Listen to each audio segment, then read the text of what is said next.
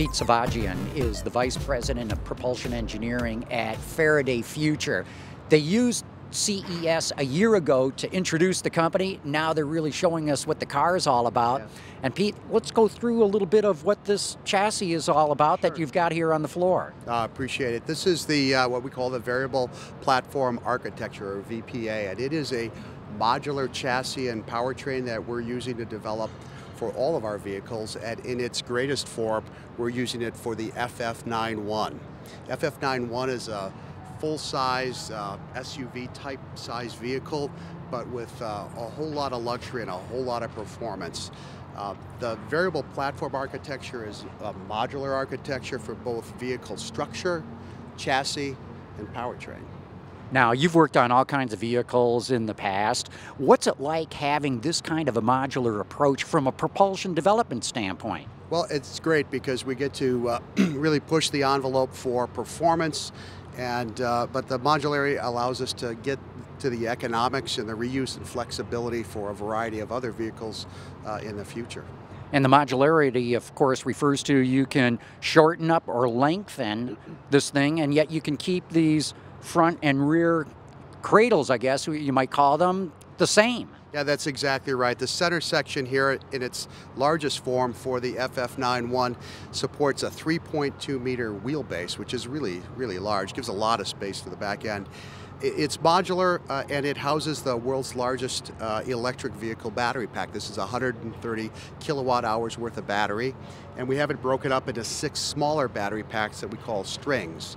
And we could then shorten up the vehicle structure and remove some of those strings and still have a good-sized battery and a good-sized driving range on a smaller car too. Okay, now explain one of the other advantages of modularity. You can take a lot of different structures on this and have different models. That's right. We think we can make any style or type or size of vehicle that would suit the needs of most customers in the light-duty automotive segment with this approach. Okay, it's real interesting to look at this chassis here. Let's go take a look at the actual vehicle that you've got on the floor.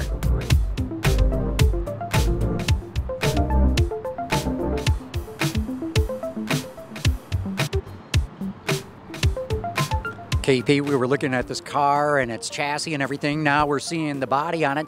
Let's talk a little bit about the performance, the battery pack, the kind of performance that this generates, and of course the horsepower number. Oh yeah, it's tremendous. So what you see here is our performance development vehicle. So we've used this to shake down the whole propulsion system for the car. We've got a 130 kilowatt hour battery pack, like I told you before. That gives us the longest range. We get 378 miles of EPA adjusted range.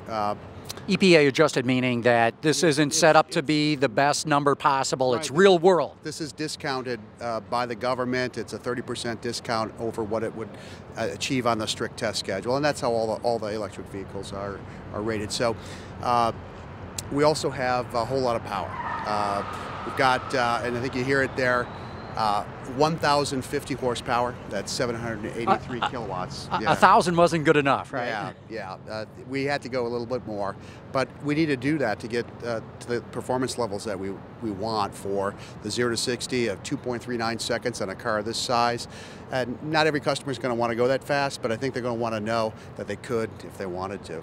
Yeah, 2.39 seconds, and this is a very large car. What's the weight on this? We're not exactly saying, but it compares well with, let's say, a Bentley Bentayga type vehicle. So we think it's ultimate new luxury and electric performance with great comfort. So we're talking something like a 5,000 pound vehicle that can really get up and go. Yeah, it might be in our weight class. Yeah.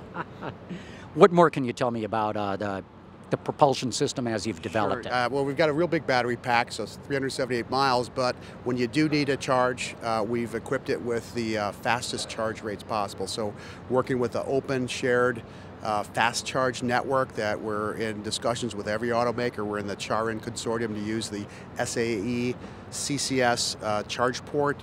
We can support 200 kilowatt charging, which will put about half of that energy back in the pack in about 20 minutes. You've really got something here. Pete, thanks so much for sharing all this knowledge that you've got and information about the new Faraday Future car. Oh, it's my privilege. Thanks for asking.